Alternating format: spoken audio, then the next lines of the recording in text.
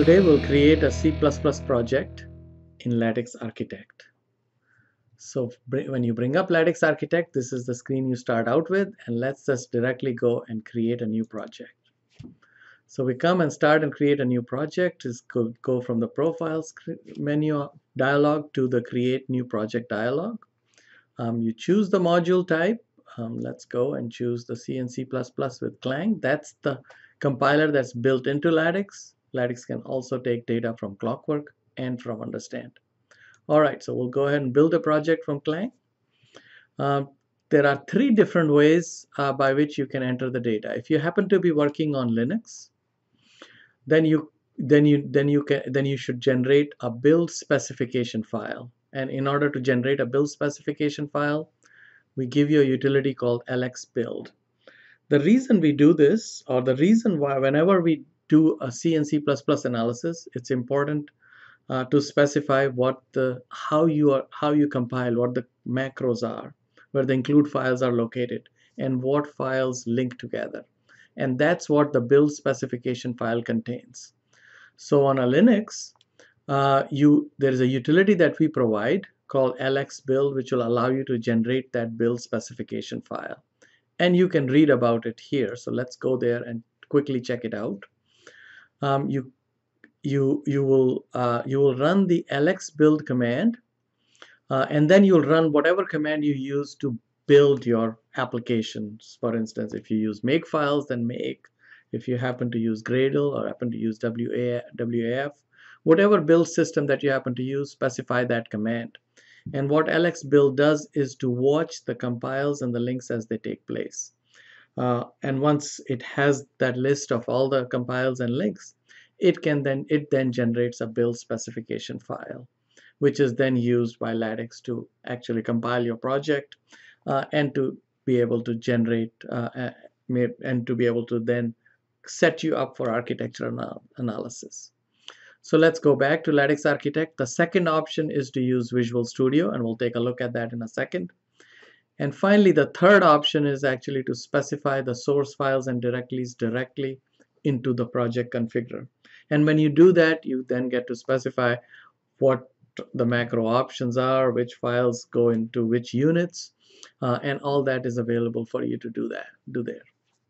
So let's start by taking a look at the Visual Studio and how you are able to build a project using Visual Studio. So let's select Visual Studio. Let's specify the Visual Studio solution file or the project file. So we'll browse to it. So we'll browse to the directory which contains a solution file, or if we wanted to load a single project file, we could load that as well. So let's go back and load the solution file. And when you load a solution file, it'll load all the projects inside it. And then choose the build configuration. So you choose release Win32, you say OK. And now we can actually create a project. And the benefit of doing this is that the Visual Studio project gives us the compile options, the include file locations, and so on. And thereby you would have built a project. And you can see that we actually built a project, and you can then view the project. You can examine the project. You can look at the dependencies, and Lattix will allow you to look at the dependencies down to the line in code where the dependencies happen to be. We'll be able to take a look at it from a top-down structure, starting all the way from your project down to your directories, down to your files, down to your methods, variables, and so on. All right, let's now look at the third method that we talked about. So we've just built the Studio project. Let's now build it using a project configurer, or at least take a look at how one does that. So those are the three options, and they are actually documented here. If you don't want to see this dialog, you can simply turn this off. But I do find it useful for first-time users to actually keep it on, so you can quickly glance at the project, at how to build the project. So the third option is project configurer. And in a project configurer, we directly specify the source files and the directory. So you browse to the right place where you happen to be, and then you specify it, you say it, you select it. And now you can see that if we select any of these directories, then you can expand this. And if you keep expanding all the way down, you're down to the files and directories. You can select, add files, remove files. You can even remove directories. And there is a whole range of options that are now available to you.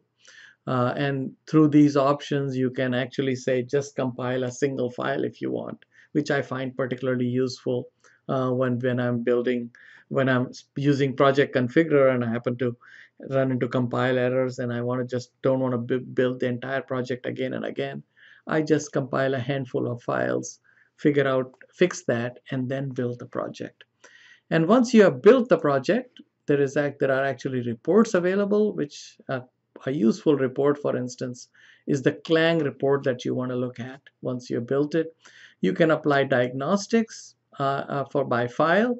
And so we're looking at the one we built by Visual Studio in this particular case, and it said, oh, there are files with errors and no files with warnings. And when we expand the files with errors, we can see that there was actually a header file that wasn't fine. In this particular case, that's because the Visual Studio isn't loaded on this system.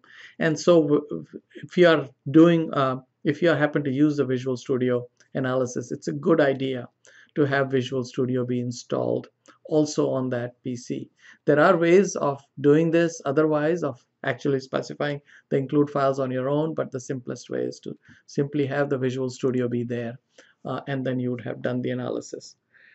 So this is how you create 3 different ways of creating a project. And once you have created a project, you have all kinds of analysis available to you. You can do the architecture analysis to find the dependencies which are problematic. You can find issues such as header files that are being included that didn't have to be included, dependencies that exist that shouldn't have existed, that might even surprise you. So that's it. Once you created a project, you will have all kinds of very useful architectural information available for you. Thanks for watching. And for more information, you can come to our website at lattix.com, and you can even get a free evaluation from there. Thanks.